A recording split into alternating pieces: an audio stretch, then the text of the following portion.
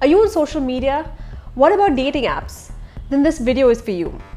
So you probably put up pictures of your holiday on social media. You liked and shared a dog video. Perhaps you commented on a makeup tutorial. Later in the day, you went on a dating app and swiped right on a bunch of people and matched with them.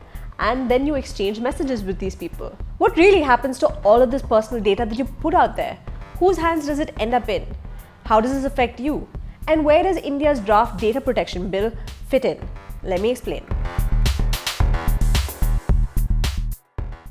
But before I go into that, a quick reminder to support our journalism here at the News Minute. We cannot do stories like this, which are really resource intensive, without your support. So do become a member of the News Minute community by clicking on the link in the description below.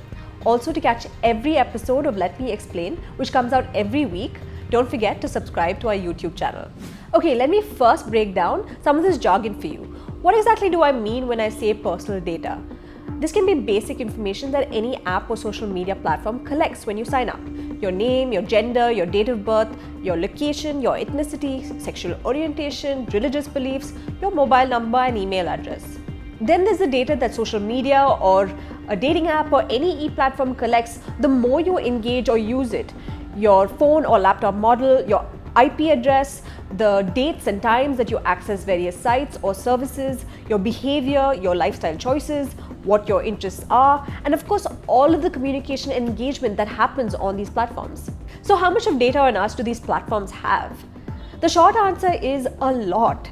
And if you link your Instagram or Facebook handle to a dating app or even an online gaming app, you're essentially giving these apps and platforms more access to information about you. In fact, one Guardian journalist found out that dating app Tinder had 800 pages of information about her.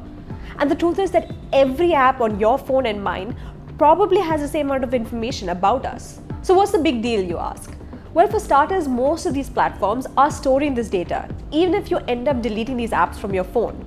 But what's more concerning is that these platforms, services, and companies are using this data and other data that they've collected about you, other people, and things to identify patterns and similarities or differences, and thus they slot you into various categories. What your political preferences are, or how you may vote, for example. What's more, these social media platforms or dating apps share this personal data of yours with third parties. This may be with or without your explicit permission. This is a serious violation of your right to privacy. So what do they do with this data? Well, it's mostly used for targeted advertising. You know that saying that if you're not paying for it, then you are the product? Can't be truer for social media platforms and dating apps. Now, the personal data can also be shared with researchers, but data can also be leaked or breached. And we've seen multiple cases of this in India, like Air India, where the personal data of 4.5 million users was breached, or Big Basket, where the personal information of 20 million customers was allegedly sold on the dark web. Bharat Matrimony too also suffered a breach where the personal data of customers was put up for sale on the dark web in 2020. How does this affect you? Well, the data that these platforms have on you can impact things like what digital ads you see or even the kind of profile that shows up on your dating app. But there's more. Data about your medical history, which is sold to advertisers, can also potentially determine how much you pay for health insurance, for example. Your personal data can also end up in the wrong hands to commit identity fraud. Basically, when someone uses your name or other personal information to buy a bunch of things or withdraw money from your bank account. But unlike the European Union, for example, platforms in India which have seen data breaches have suffered little to no consequences. And this is because India has no data protection law. Now, the Union government has been mulling a data protection law since the landmark Puttaswamy judgment in 2017, when the Supreme Court said that the right to privacy is a fundamental right. But before I go into the draft bill, it's important to understand what privacy is. Privacy is the right to be left alone, to be free from surveillance. It's the right to be anonymous. You can be whoever you are, think freely without judgment or fear of discrimination. You may ask why privacy matters or that you have nothing to hide. But imagine a government or a company knowing every conversation you have, every purchase you make, every place you visit. Imagine someone or some institution knowing everything about your past, your present, and can possibly predict your future actions. This knowledge that they have about you is not only powerful, but can also potentially harm you.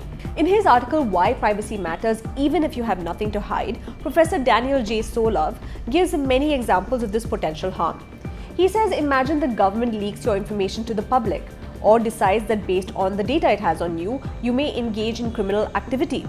Or based on your financial transactions, it decides to freeze your bank account, even if you've done nothing wrong. These are just some of the examples of why your privacy matters. Okay, let's go back to the draft Data Protection Bill, which was tabled in Parliament in December last year, along with a Joint Parliamentary Committee report. Digital rights experts have extensively detailed the issues with the bill. Now, the bill has gotten many things right and many things it's gotten wrong. I'll highlight three main problems with the bill. First is that many rights of the individual or the data principal, that's basically you and me, are in fact limited in the current form of the bill. What right do you have as an individual? You can't go and tell the organization whose data servers were breached and say what are you going to do about it?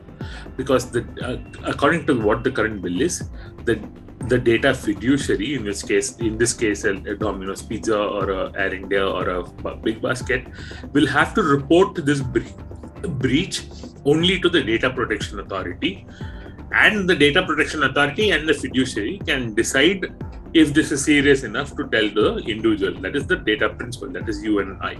So we may know we don't have any recourse in law for this. How do we say, hey, Big Basket, I'm going to hold you accountable for the very lax way in which you treated my data? No way you can do that. Eventually, yes, there will be the Data Protection Authority on its own volition may say, hey, this is a bad thing, we'll have to do something. Then they may apply a fine. Now, this right to consent that you give to your data fiduciaries, you have the right to withdraw the consent at any point of time, which means you can tell any of these companies, stop collecting data about me. And then how do you enforce that? I think is sort of vaguely mentioned in the bill, and that needs to be sort of clarified. That has to be enforced. And the idea of right to be forgotten, that is, you can say as an individual, I do not want to be part of this. Please delete all data about me. Don't remember me. For instance, if somebody in your family dies, you can tell, for instance, when my dad died, I can tell the bank, please remove my dad's name from the accounts. We are going to close all these accounts. So all of these things should be possible, are sort of possible, but there is no way right now, I think, to enforce these, because it's the DPA which has to sort of oversee these things. Second, and worryingly, the bill provides exemptions to the union government and its agencies on the grounds of national security, public order, etc., etc. What right do I as an individual have when the government leaks my data? Like I said, Aadhaar data is being released. Now the government is saying we will tag your voter ID with the Aadhaar. Your PAN details are already connected to Aadhaar and things like that. What happens when these things are leaked, and they're leaked regularly? I have no way to go against the government. I, as an individual citizen, cannot go against the government here. And by the very framing of the law, the DPA has no power over the central government in exercising these things. Therefore, we are in a case where the government can get away with just basically walking roughshod over all of us, all of our data.